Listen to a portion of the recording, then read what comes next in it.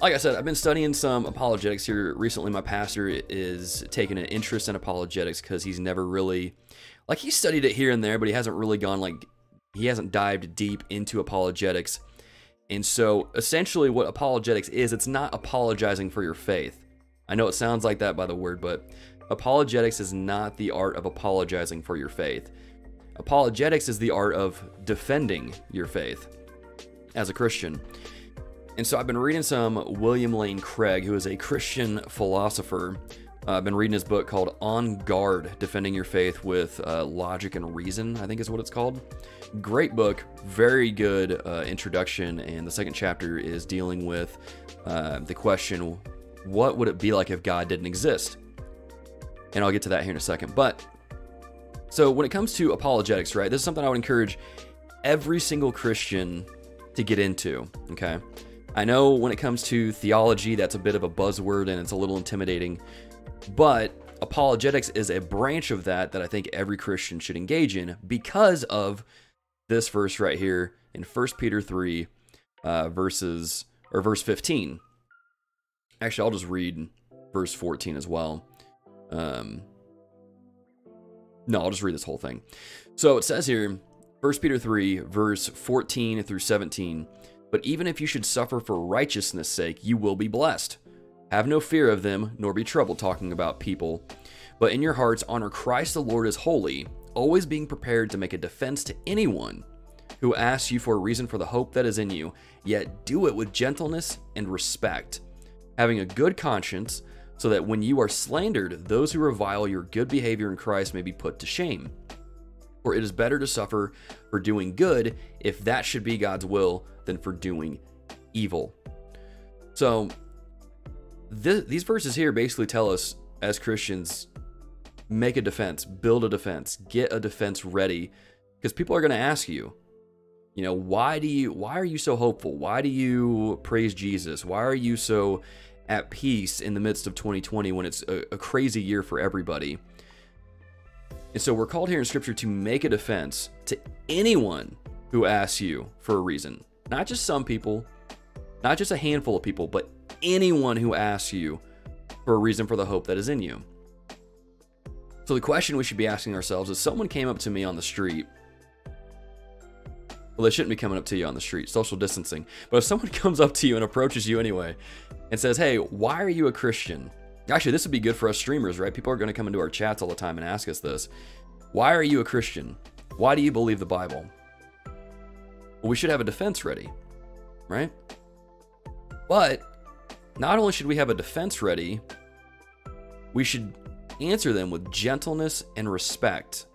Gentleness and respect. I actually saw a good example of this in Jono's stream earlier this week. Someone was asking him, you know, why does he believe in Jesus? Why does he believe the things that he believes? And he answered them with gentleness and respect. You know, he was very open, like, hey, I know we probably don't see eye to eye on this, but this is just where I'm at. This is why I believe in Jesus. And he shared his faith right there on stream. And I'm like, that's a perfect example of verse 15 right there. And so we're to do that with gentleness and respect. But I've noticed that, especially just being in youth ministry, a lot of students don't know how to do this. When someone asks them, you know, why do you believe in Jesus? They're not gentle when they respond. They don't show a lot of respect, because someone will ask a question of like, well, wait a minute, if you believe this, then what do you believe about this in the Bible? And they're like, well, you're wrong. You know, or they'll bring up a good question, and then they're just like, they lose it. This is something that William Lane Craig talked about in his book On Guard, which I would agree with Matt Crumley. It is excellent. I'm only 2 chapters in. But he talks about, you know, if you know the Bible, and you know the arguments, and you know how to counter them, you won't feel this need to panic when people question you. You'll be able to answer them with gentleness and respect because you know the answers. But the only way that you're going to know the answers is by getting in the Bible and studying it and knowing it and researching counter arguments to Christianity. One of my favorite quotes by R.C. Sproul is and I'm going to butcher it, but he talks about the importance of unorthodox teaching. He says that the unorthodox teaching is good because it challenges us and forces us as Christians to know better and study better Orthodox teaching. And so we should Google, you know, what are some common objections to Christianity? What do people have questions about when it comes to Christianity? Some big ones, and this is one that we tackled with my students a few weeks ago, is if God is good, then why is there evil, right? If God is good, then, like, if God is good and he's all powerful, then why doesn't he just destroy all evil, right? But the flaw with that argument is that the person asking it isn't using the same standard that God is using, right? To them, the evils that they're thinking of are inconveniences to them. But if we look at what God says about evil, and if God were really to destroy all evil, right, that would include the entire human race. That would include everyone. And so it's not so much that people want God to destroy all evil. They just want him to destroy a particular inconvenience that they're experiencing, or a genuine evil that they're seeing. But the thing is that God is consistent. If he's going to destroy one evil, he's going to destroy all evil. And that would include us. So the question then becomes, why does God save anyone to begin with? That's the real question. God doesn't owe us anything. So why does he save anyone to begin with? That's the real question. And a student actually came up to me after youth and asked me that very question of, you know, well, if God is all powerful, why doesn't he destroy all evil? I'm like, well, first of all, he will. And then I told them that, you know, he will eventually. And then they responded with, well, he hasn't done it. And I'm like, yeah, but just because he hasn't done it yet doesn't mean he won't. Right? So, but we can go into that a little bit later too. But it was a really good conversation. I love that that student was asking those questions. But going back to this here, you know, it's good to look up these questions, right? It's good to think about these questions and really dig deep into what the answers are, right? And so William Lane Craig, he brings this up in the second chapter, talking about, you know, us thinking through, what if God didn't exist, right? And so he has this quote here that I tweeted out. I'll pull it up real quick and see if I can get it centered into the screen there. Yeah, that'll work for the most part. Again, guys, if you want to follow me on Twitter, it's just that right there. You can also type in !socials in the chat, and it'll show you in there. But it says here, part of the challenge of getting American people to think about God is that they become so used to God that they just take him for granted. They never think to ask what the implications would be if God did not exist. And I remember reading that and going, you know what? That's a good question, right? Hot A! Wait. Subscribe to Tier 1 for 2 months in advance? Bro, thank you for that, man. Thank you for that. I'll sing to you here in a second. We're talking about apologetics, getting caught up on here. So this is something that I thought I read, and I was like, that is so good. Because we should consider that, right? If God didn't exist, what are the implications of that? We wouldn't have a standard for good and evil, right?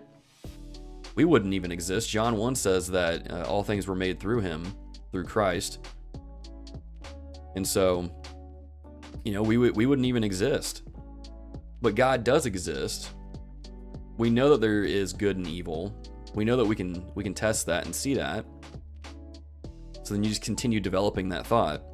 And so it's important for us to study apologetics, to look up the questions that people have about our Christian faith, and be able to give a defense to anyone who asks us for the reason for our hope, right?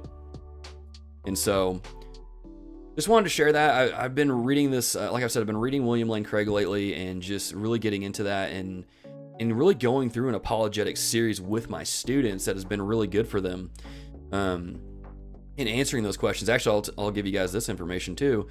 Pretty much all of September and October, we've been answering questions from Jonathan Steingard, who was the lead singer of Hawk Nelson, which was a popular Christian punk band back in the early 2000s.